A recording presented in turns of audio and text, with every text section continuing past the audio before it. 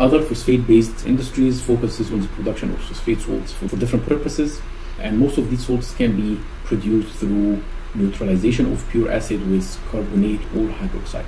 When you react the pure acid with sodium carbonate, depending on the ratio of the base to the acid, you can obtain either the monosodium phosphate or the disodium phosphate, while the trisodium phosphate would require the reaction with a much stronger base like sodium hydroxide to make the trisodium phosphate product. Also, sodium phosphates can be polymerized to produce sodium polyphosphate products.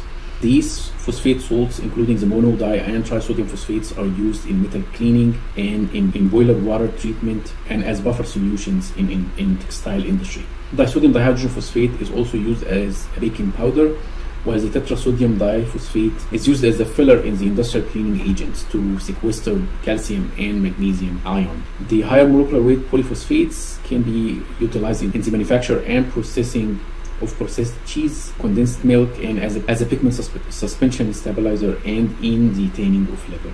Ammonium phosphates can be obtained from the neutralization of pure acid with ammonia. However, this only allows the production of the monoammonium phosphate and the diammonium phosphate.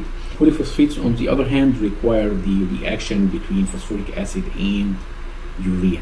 These ammonium phosphate salts can be used as fertilizers, and it also is used as an additive for fire extinguishing agents for fighting forest fires and as a flame retardant in paper, textile, and polyurethane industries. It's also used in the prevention of afterglow in the matches and as a component of paints as a flame retarding coating. The third category of industrial phosphates include the calcium phosphates. Those can be produced by the reaction of the pure acid with calcium oxide to produce the calcium dihydrogen phosphate or the calcium monohydrogen phosphate based on the concentration of the acid used. Superphosphates, which are typical fertilizers, can be produced directly from the apatite ore through the reaction with sulfuric acid according to this equation here. The superphosphates are typically used as fertilizers, while the simple calcium phosphates can be used in the baking powder, which is typically a mixture of calcium dihydrogen phosphate with sodium bicarbonate. When these mix together in water, an acid-base reaction will take place, producing carbon dioxide and water. It's also used in toothpastes. Elemental phosphorus can be produced from apatite ore by electrothermal reduction with coke in the presence of silica, according to this equation right here.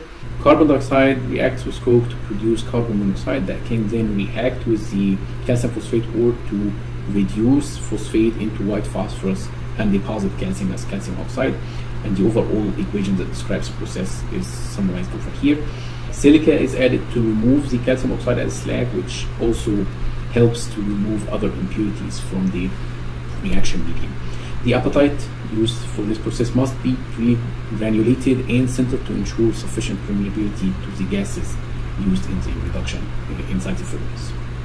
This is a flow chart that summarizes the production of white phosphorus, in which coke and apatite ore are pumped into the electrothermal reactor, where the electrical energy along with carbon monoxide helps reducing phosphate into white phosphorus, and the calcium ions deposit at calcium oxide that reacts with silica to form slags that can be separated, and the phosphorus and carbon monoxide produced can be moved to a second compartment where electrostatic filtering takes place, in which any remaining dust of apatite is granulated and recycled into the production step, while the product phosphorus and carbon monoxide is moved to a condensation tower, in which white phosphorus is condensed into liquid phosphorus, and is in a second compartment at lower temperature solid phosphorus is produced, and the carbon monoxide is recycled back into the reactor again.